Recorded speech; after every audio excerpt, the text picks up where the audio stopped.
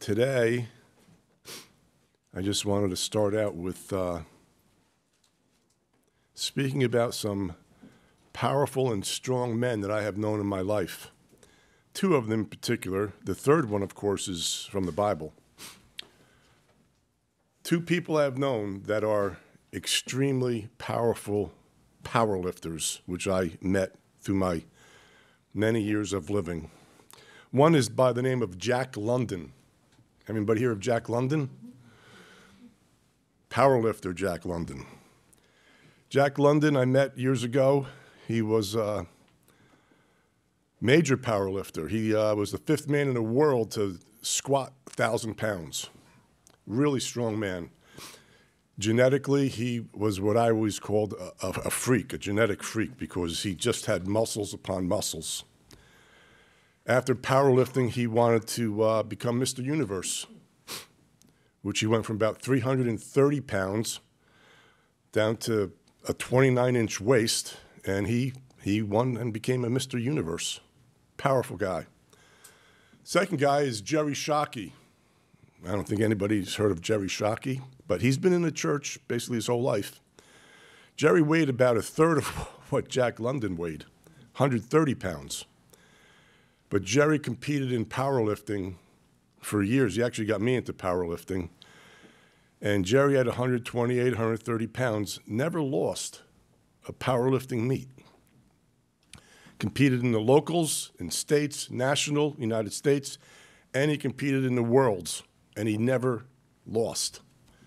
His numbers weren't that great, even me being a non-powerlifter, semi-powerlifter, his numbers weren't what I could do, but Jerry was very strong for being at about 130 pounds. So let's go to the Bible. Did you know that when Moses and Joshua died, there was a leadership problem in Israel? And this period became known as the time of the Judges. It was a dark time in Israel's history, and the children of Israel repeatedly did evil in the sight of the Lord. These words appear at least 6 times in the book of Judges, and the book of Judges has a cyclical pattern. It begins with apostasy, meaning the children of Israel abandoning their God. That was followed by hardship, brought on by God as a form of punishment, followed by crying out to the Lord, and then God placing a judge over them to rescue them. This is a common theme again and again as we read through the book of Judges. The time of Judges lasted for roughly 350 years until the establishment of the monarchy of Saul, David, and Solomon. And during this time of period of Judges, the Philistines, who I think we just heard a few weeks ago, were a constant thorn in the side of Israel. Egypt was no longer a power. The Assyrians and Babylonians were not yet in the picture. In total, there were more than a dozen judges in Israel, about 13 men and 1 woman named Deborah. A few of the judges like Jephthah, Samgar, and Samson fought the Philistines.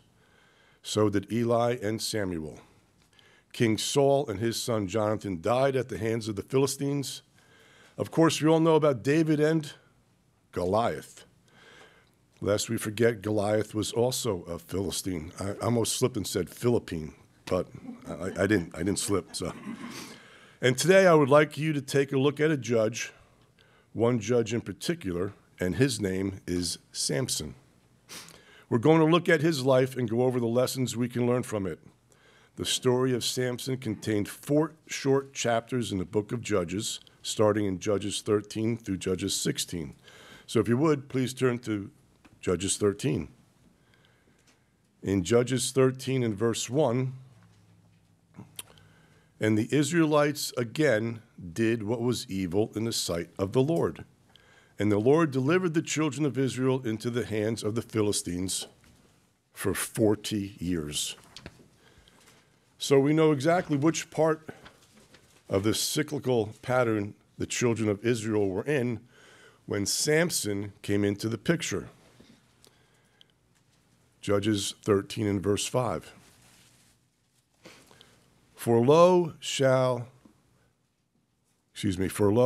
thou shalt conceive and bear a son, and no razor shall come on his head.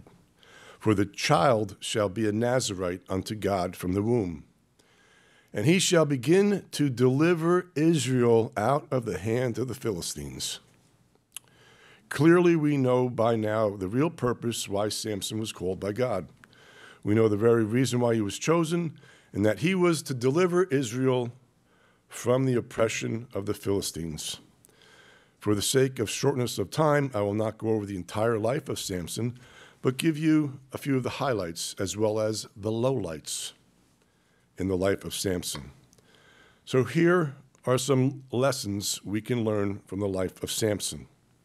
We, us in the church, are called to live a holy life. Samson was the original superhero. There was no way before any Marvel comic book superhero came to be. He was the strongest man in the Bible by a long shot. Now I'm going to interject here. Jacob must have been pretty strong too, because he wrestled with a pretty powerful person. And he might be the strongest man that ever lived. Samson's birth was short of cinematic affair. Samson was miraculously conceived after the angel of the Lord appeared to his barren mother. His parents were given specific instructions on how they should raise the child, and that he will be a Nazarite to God from the womb. This is the angel talking to Samson's mother in Judges 13, and I can't read my writing here, but it looks like 13:7. You shall not drink any wine, nor strong drink, neither eat any unclean thing, for the child shall be a Nazarite to God from the womb to the day of his death. No razor shall come upon his head. He shall not drink wine or eat or touch anything that's unclean.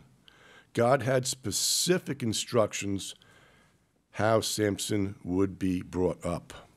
The demands of sanctity imposed on both Samson and his mother reaffirm that God had incredible plans for Samson's future.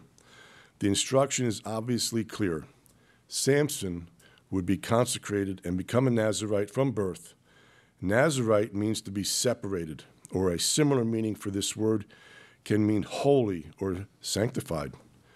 Men and women during the times of judges on occasions would take Nazarite vows, but they're usually done for a short period of time. Samson's vow was for his entire life. If you take apart the life of Samson, he was not a really good role model. The life of Samson is an episode of stubbornness and disobedience all at once. He broke his vow. He ate honey from the carcass of a lion.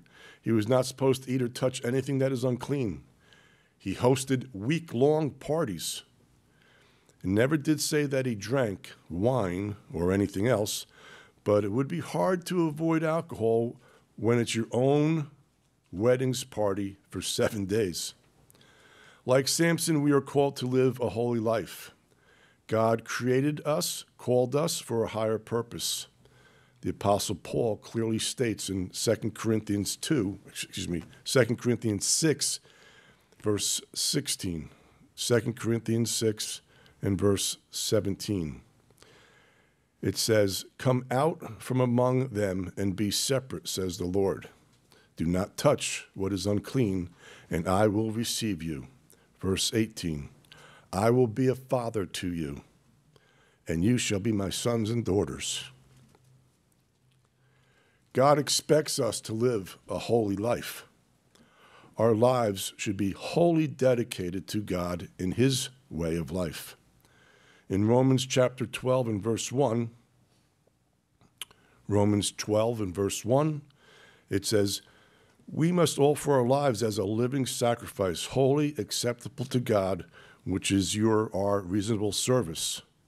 In verse 2, "And do not be conformed to this world, but transformed by the renewing of your mind, that we may prove that it is good and acceptable and perfect will of God." So we are called to live a holy life. It is God who gives us strength. It is God who gives us strength. Samson may have been the strongest man in the Bible. As strong as he was, his strength didn't come exactly by working out at the gym, doing CrossFit, pushing rocks, or swinging a jawbone, or whatever exercise he did during that time. Samson's strength came from God. You and I have been given an immense strength in God's and God's Holy Spirit.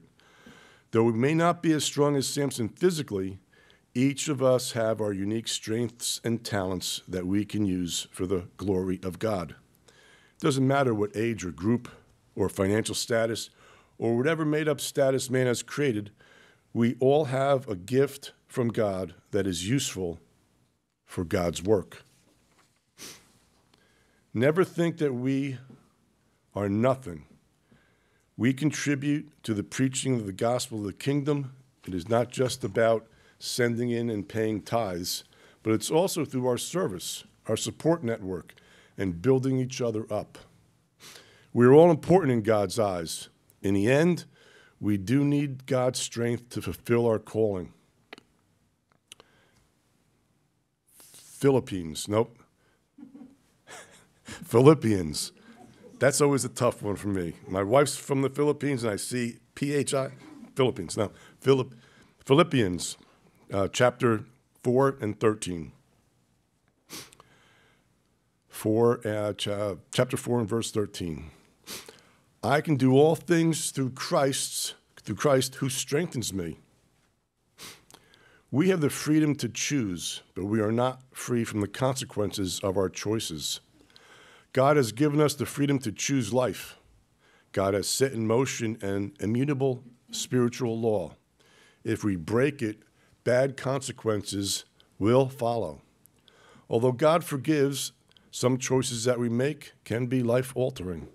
In the case of Samson, losing his hair, his strength, and his eyes were a devastating blow.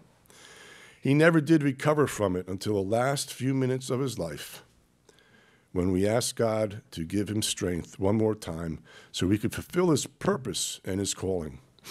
And if you watch the movie, I forget what year it was, 1949, and then it was rated G. It was with Victor Mature and Hedy Lamarr. It was called Samson and Delilah. You could see what happens at the end of the movie of what Samson had to do or did. He had so much promise, but he had very little to show for it at the end. I often think, what if Samson had avoided Delilah? Would his life have been any different? Samson made some boneheaded decisions in his life. He was a very flawed character. He had incredible strength, but he also had incredible weaknesses. Samson's commendable traits are, he accepted his role, he had trusting faith, he was willing to work with God, but Samson also had moral flaws. He had lust for women. Samson's sins were the weakness of the flesh. He did not live up to his vow, training, or dedication at all.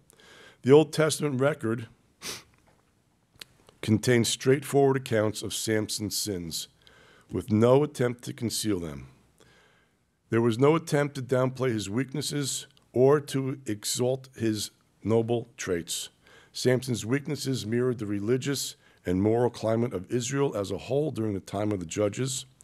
Despite of all of his weaknesses, he did return to God before he died. And God used Samson to fulfill his purpose. Samson's death did much to impede the oppressive actions of the Philistines. The greatest lesson we can learn from all of this is that God forgives.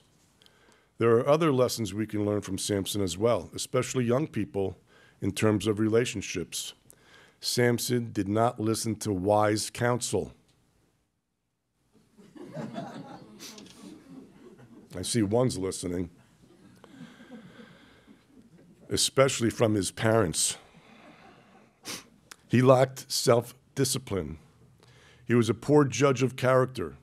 He didn't know that looks are deceiving and that he ignored obvious red flags. Samson was strong, but he was also weak in many areas. His strength ended up being his demise at the very end because he relied on himself too much.